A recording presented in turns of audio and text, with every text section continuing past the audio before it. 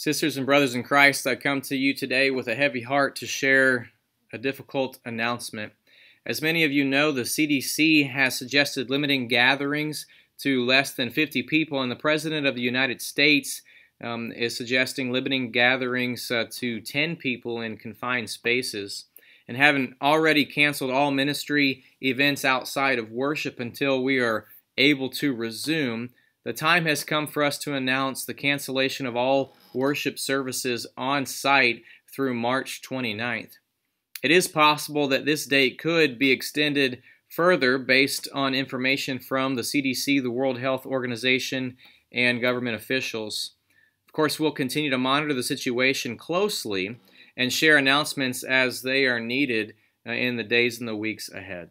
In order to provide a worship experience, we are going to provide online streaming options for our worship services. The first opportunity will be tomorrow, Wednesday, March 18th, with a 6 p.m. Lent service.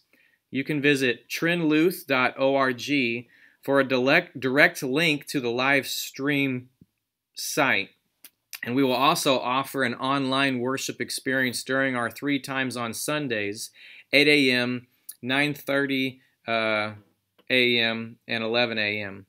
So we invite you, please gather your family together, especially those who may need a little extra help figuring out how to get to the link, and worship together with us in your homes.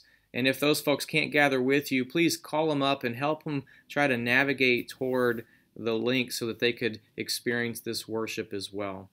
There will also be some changes regarding access to the facility here at 801 South Madison Street.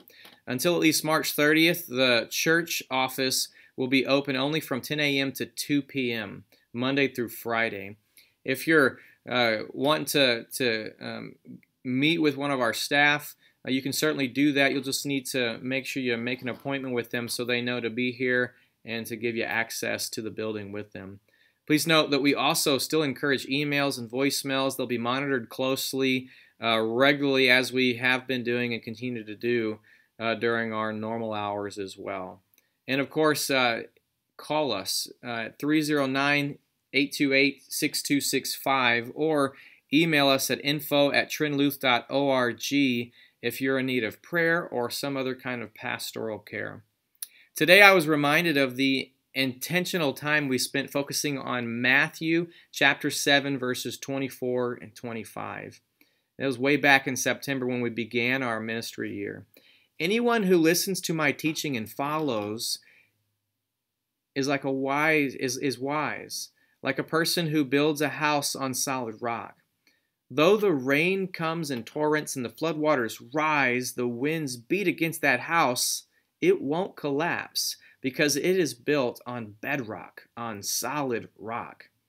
While many things are shifting around us, we stand on a firm foundation. Jesus Christ is our rock and our salvation. So I encourage you to use this season to dive deeply into the Word of God and be fed by Him. And if you don't know where to start, you can read the Lent devotion that we've written for this season every day, a word from Scripture, a devotional thought, and some ways that you can think more about it. And I've been sharing on Facebook, on our Facebook page. I've been sharing that live each day, and the recordings can be found on our YouTube channel as well. We pray that that will be a blessing to you during this time.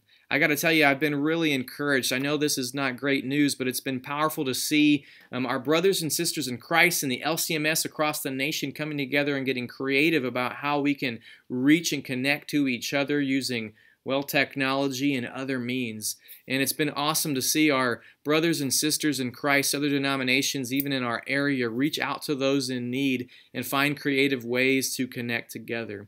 We will continue to do that. And we're going to continue to adjust as we need to for this time until we do indeed get to gather again. And what a great celebration it will be when we gather together again and raise our voices to praise God together. But in the meantime, connect with each other, call each other, email each other, text each other, and check in. Pray for each other. See how you're doing during this time. We will continue to do the same. Well, next time I see you, or at least until I see you again, The Lord bless you and keep you. The Lord make his face shine upon you and be gracious to you. The Lord look upon you with his favor and indeed give you his peace.